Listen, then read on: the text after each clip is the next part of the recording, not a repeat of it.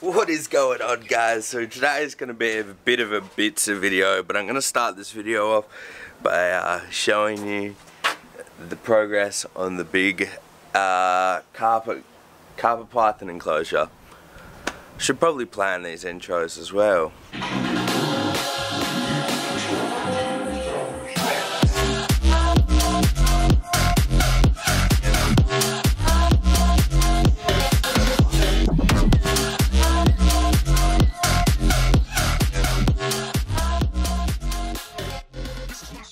This is the big carpet python enclosure. This is where Chuck and Norris will end up. And I finally found a material suitable enough for the bat. Now, it is super hard, very well stuck on. We've just got to put some more pot rivets down the side so they can't squish in behind here. Get a roof on it, obviously, and a floor on it, and then sort out the decorations. So I ended up going with like a cement sheet on the back there, so I don't know whether or not I'm just gonna paint it. I have got some like black pond paint which I could just paint the background, or yeah, we'll see where we go. I don't know, we'll figure it out eventually. But today's video is gonna be more car related because I am gonna go do some car stuff with my friends because we need to.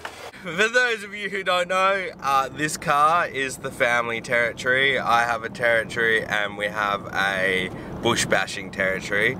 But this territory is having gear problems, well, gearbox problems. It has first and third, no second and no fourth. We did an oil change on it not that long ago to try and see if we could fix the problem, and it didn't fix the problem at all. We just found metal shavings inside the bottom of the gearbox. So this gearbox is completely shot, so we're gonna have to go pick up the other gearbox.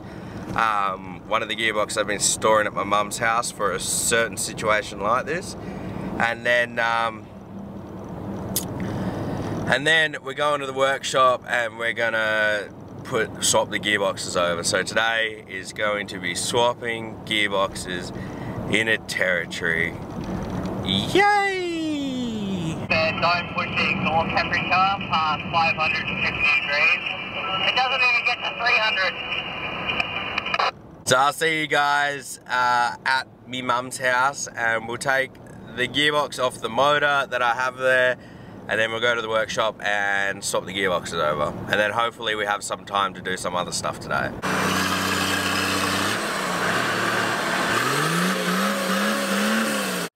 So unfortunately, again, my microphone on my buddy camera did not work, so I missed out on a lot of footage of explaining what we did and what we were going to do. We did run into a few problems the first day, and there was a whole video recorded about explaining what happened, what we thought would happen, which turned out today we found out that that was not the case.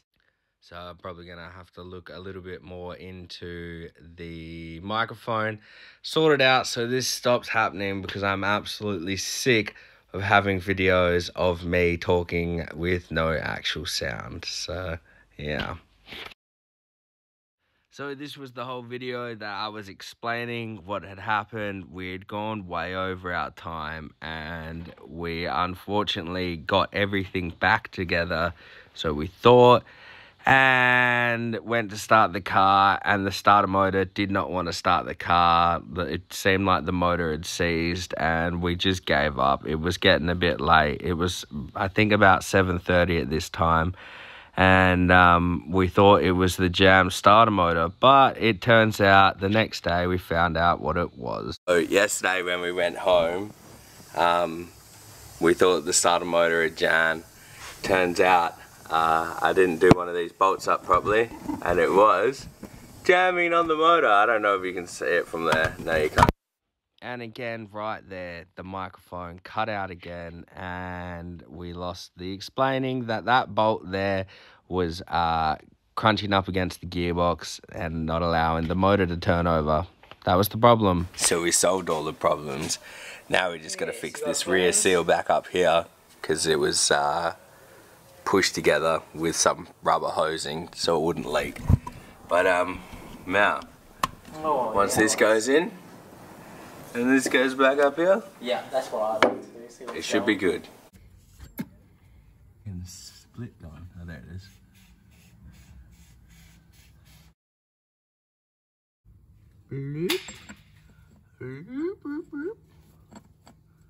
Oh God.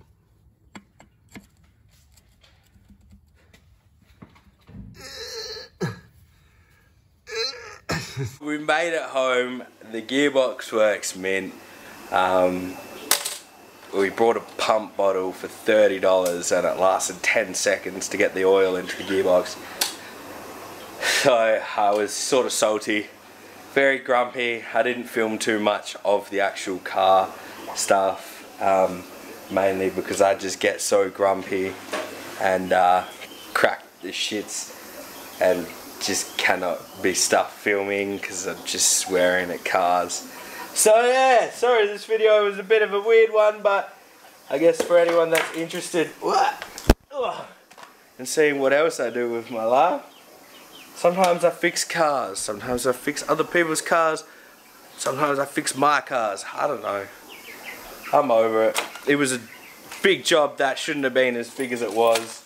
There was a few little mishaps, but it worked out in the end. So the gearbox is working fine and it's got more gears than it did before. As I said, it had bloody first and third and now it has all four of them.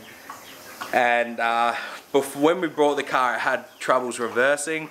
Now it doesn't have troubles, so the next thing to do will be load up the trailer and reverse it and see if it can reverse the trailer without having any problems, because I think what we came to the conclusion was that it was the clutches were slipping inside the auto gearbox, and so when it was in reverse the clutches were just slipping together. So oh shit, sorry Coda. But yeah, that's the video. Sorry about the messy hair and the messy everything.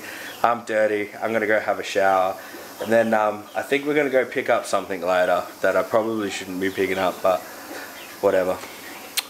Alright guys, take it easy, stay awesome, and remember you can't fail if you try. See you later.